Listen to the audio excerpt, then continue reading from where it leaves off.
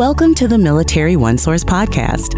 Military OneSource is an official program of the Defense Department with tools, information, and resources to help families navigate all aspects of military life. For more information, visit MilitaryOneSource.mil. Welcome to the podcast. I'm Bruce Moody. We are in Baltimore this week, attending the conference of the National Funeral Directors Association. The Defense Department attends these gatherings to keep current with the many options from memorializing a loved one, from the traditional casket to an ever-growing range of creative and beautiful options. Funeral services, memorial services, these are deeply personal events to honor a service member's life and service. And we're going to talk about that today with my guests. Joining me on the podcast today is Trevor Dean from the Defense Department's Casualty, Mortuary Affairs, and Funeral Honors Program. Trevor, it's good to have you with us. Thank you, Bruce. It's a pleasure to be here. Also joining us today is Hospital Corpsman 3rd Class Petty Officer Eric Bopp, and he is a mortician with the Navy, and he'll be joining us on the podcast. Thanks for having me, Bruce. Thank you. Thank you. And we'll get back to you in a couple of minutes. Trevor, I want to begin with you because when we talk about memorializing folks, there's a number of terms and processes, and we don't want to get too deep in the weeds, but let's just begin with some of the terminology. And what are we talking about when we say something like final disposition? Thanks, Bruce. I appreciate the chance to talk to families about this. Final disposition is a family-directed and very personal way to honor their loved one with a funeral or memorial service and then the final resting place. So this generally includes arrangements for the casket, the location of the service, involvement of clergy or the family also, and then whether or not cremation is desired, and then the cemetery or other location depending on the wishes of the family. The military, if asked by the family for active duty members, we can provide the services that generally includes the professional mortuary services. So those things that are necessary at the very beginning to prepare their loved one for funeral or memorial services. Typically, families are given a choice between a metal casket with a white interior or a hardwood casket that is typically made of walnut or poplar with a rose tan crepe interior. The wood casket is usually suitable for cremation. However, we can also use a hardwood casket that contains less metal and has a different finish to lessen the impact on the environment. If cremation is something that a family requests and they work with their funeral home to effect, we'll also provide either a solid bronze urn or a hardwood urn. Both of those are suitable for ground interment or above ground disposition, say in a niche, like in a columbarium, which is a wall that the urn would go into, or definitely suitable to keep at home if that's what the family wishes. Okay, so we're talking about family wishes, but who in the family is representing the family? What is the terminology and how does that come about? All service members are required to name a person authorized to direct disposition, which we call the PAD. They do this on their DD Form 93. This person is usually a next of kin, a family member. They are designated by that service member to make those decisions regarding the funeral, the interment, and those services that are done to honor their loved one's memory. Okay, so it is the DD Form 93. So let's assume somebody has gone ahead and filled out that form and they want to change it or update it. You know, life changes. Is that an option to them, and how do they go about doing that? Sure, that is. It's done a little bit differently by each service, and some will allow it to be done virtually online. So generally speaking, they should update it on their birthday through their military personnel office, or they can do it online if that's what their service allows. They update it either on their birthday or whenever there's a life change. So if they, get married or divorced, or if they make decisions for the notification of family members, if a parent unfortunately dies and they need to change that information, someone moves, there's different contact information, that's when they change it. Okay. All right. So So it's a form that is out there, and a trip to the personnel office is a great start for figuring out whether it's still accurate, if they want to update it, that sort of a thing. So when we're talking about the various arrangements that have to be made, the military offers a casualty assistance officer. Goes by different names, different services, but generally speaking, what does this person do and how do they interact with the family? Right, so they're assigned at the very beginning. When we learn of a service member's death, the assignment's made, they are there to assist the family, whether they're a casualty assistance officer, representative, mortuary officer. They will help that family through those very first initial decisions that they need to make regarding disposition of their loved one. This also works into some of the specific funeral arrangements that they may be making and their determination for a receiving funeral home, which will eventually go into those details that will personalize the service for their service member. Okay, so when we're working with a CACO, a family is working with a CACO, how long is that person available to the family to help them through the process? Well, they're available until their decisions are completely made. So they are available to them throughout that process. It could be 10 days, it could be 15 days. They're also available later if they have questions. There are certain things that they may request later, documents that they may need to fill out with their casualty assistance officer. So there's no real set time limit for that. They are available to them. And then there are long-term care providers that each of the services will have also for these family members. But initially, the intent, I believe, is to have a single individual. So we have a family which has a lot of decisions to make, a lot of emotions going on, and the Department of Defense, their intent is to make it simple for the family to have a single point of entry, a single individual that they can go to for their questions. Do I have that right? That's absolutely right.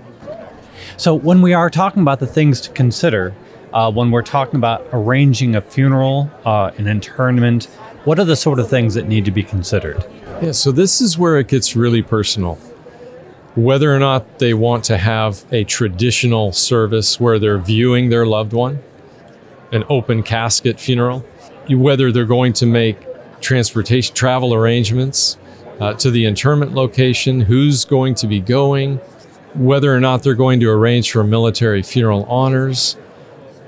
Choosing the interment site is very critical to this whole process because there are certain things that have to be done if you're using a national cemetery or even a state veteran cemetery. Those requests have to be done, documents have to be provided, and that's what those casualty assistants or mortuary officers are there to help with. Their funeral director is there to help them go through those very personal things like, do they want music, who their clergy is going to be, who their pallbearers might be if they're not using the military for that. All of those special things that will help honor their loved one in a very personal way is something that their receiving funeral director will help them through. So some of the initial preparations for the disposition of remains, what are the various options that are available? So we'll go to a family and we'll talk that through with them because we use contract mortuary services that will prepare their loved one, meaning embalming their loved one, which is helping to preserve them so that we can effect transportation to their receiving funeral director. It also helps with our ability to dress their loved one in either civilian or military attire. It's really up to them. They can make those decisions. And then they'll provide the casket, and we have those two types of caskets, and then we make those transportation arrangements for them. So all of that is done on their behalf as long as they direct it. And then once their loved one gets to their receiving funeral home, they can begin to make those other decisions. And that's very personal. For instance, if they want cremation, afterwards, what do they want to do with the cremated remains? Do they want them scattered?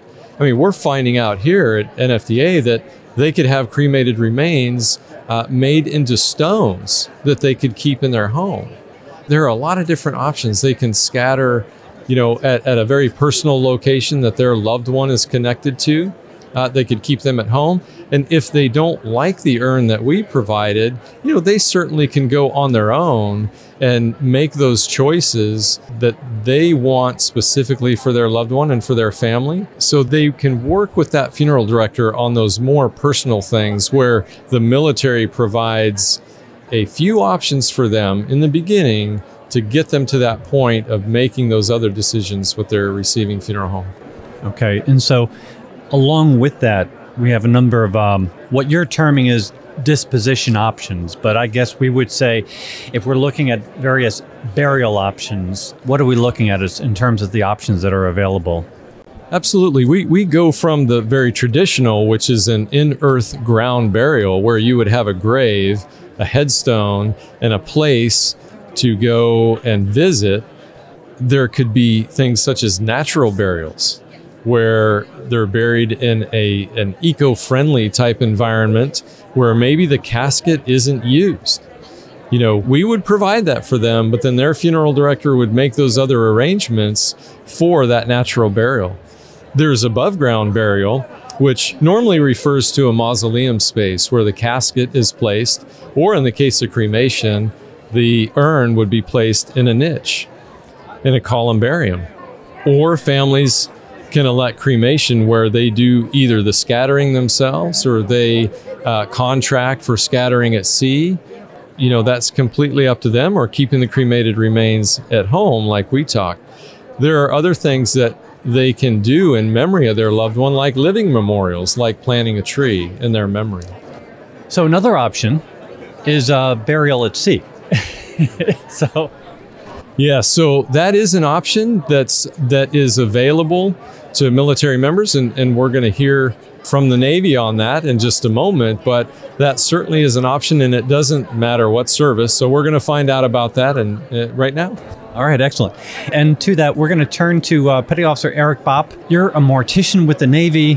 Why don't you tell us a little bit about yourself, what you led to this line of service? Thanks, Bruce. That's a great question. So I was licensed in Nebraska and Iowa prior to joining the military. I always kind of wanted to help out. The funeral service as a whole is kind of a selfless act, and then we can even take it one step further where now we're helping our service members that have kind of given the ultimate sacrifice, and we can allow them to come home. So it was just another step that I could be available for, the fallen service members. Now, this is in your family as well, right? That's correct. I have an uncle that owns 2 funeral homes. I think his intent was for me to come back and kind of take over, but when I told him my plans to join the Navy, he could not be more proud. So how does one become a mortician in the Navy? So like I said, you have to be licensed prior to joining. Once you have all your credentials verified, you will actually go through boot camp just like any other sailor would, and then you're essentially going to go assigned as a hospital corpsman. So you go through A school, and then upon graduation, you get selected, this job as mortician. There's no training that the military offers. That's why they have to recruit after the credentialing process has already taken place. And there are how many morticians in the Navy? There are 14 of us. And you know each other? Yeah, we know each other very well, yes. Excellent. Well, thank you for your service. As we were saying, one of the options is a burial at sea. And talk about this option. And I think we want to make the point that you don't necessarily have to just be in the Navy in order to be eligible for a burial at sea. So talk to us about the burial at sea program, if you would. Yeah, so the burial at sea, it's an amazing program that the Navy and the Coast Guard offer. And like you said, the biggest question that we get is people typically think that you have to be a Navy veteran. Well, as long as you're honorably discharged from any of the branches of service, you will be eligible for the program. The misconception comes is people want to sign up ahead of time, but the program itself is going to be all at need, because there's going to be certain forms that will be needed that you won't have until the time of death. So, like I said, as long as you're honorably discharged, you will be eligible. There are 5 ports that participate in the Navy Burial at Sea program: San Diego, California; Honolulu, Hawaii; Bremerton, Washington; Norfolk, Virginia; and Mayport, Florida. So when selecting a port of embarkation, for cremated remains, you can choose from any of the 5. It does not have to be the closest one to you. So a lot of times their loved one may have served at a certain base or retired out of a base and they want to go back there, which is completely fine. For the intact burial at sea, which people think it's going to be basically a full casket, and there's certain requirements. There's only 2 ports that participate in that. It's going to be San Diego, California, or Norfolk, Virginia. Do families actually go aboard to watch the ceremony? So once a port of embarkation is selected, the loved one will get to the port and the port will actually take custody. So upon that time, the remains will get assigned to a certain ship that's going out at a normal sea rotation. So there's going to be no family. After the fact, though, they will get a letter from the commanding officer of the ship, and it'll have a map with latitude and longitude of where the ceremony took place, as well as, at minimum, still photographs and possibly a video. Trevor, let's get back to you. The funeral honor programs differ from service to service. And what sort of examples do we have of the differences? It's a great question. Military funeral honors are specific to each service. They're run by the service departments, and they look a little different, although they contain the same elements typically. But like for the Air Force, for certain rated and non-rated individuals, they might ask for, and in some cases receive, a flyover. So that's one difference that you would see for the Air Force that you might not see for the other services. And we're going to put in the program notes of this episode a number of links that people can click on within Military OneSource, the website, for information about funeral arrangements, the Burial at Sea program, and what to expect during military funeral honors. Just in a broad sense, Trevor, why are military funeral honors such a commitment? Why do we have this sort of commitment within the military? So this is our way, the service department's way to honor their loved ones' service and sacrifice. And I believe it's also a way to honor the family sacrifice. They are there watching these honors unfold in front of them, whether it's a pallbearer, a firing party, a color guard, taps, and then the flag folding and presentation to that family member, or if it's just the flag folding and presentation and taps being played. That is our way to say thank you to them for their loved one's sacrifice and honor them and honor their memory. And Petty Officer Bob, what does it mean to you to be serving in the Navy as a mortician? Like I mentioned earlier, it's a whole other opportunity that you are to help all the service members that did pay the ultimate sacrifice, whether that's overseas or even within the United States, and to be a part of and to be able to help the families and the Keikos understand all the benefits that they're entitled to throughout the whole process. It's amazing. Well, thank you very much. I appreciate the both of you being with us today. Joining us today, we had Petty Officer Eric Bopp and also Trevor Dean of the Defense Department's Casualty, Mortuary Affairs, and Funeral Honors. Gentlemen, thank you so much for joining us today. And I want to remind you that Military OneSource is an official resource of the Defense Department. We are a website, we're a call center, we're all over social media, and now we are a podcast. So we hope you'll go ahead and subscribe to our podcast. We cover a number of topics, a wide range of topics, helping military families as they navigate military life. I'm Bruce Moody. Thanks for listening. Bye-bye.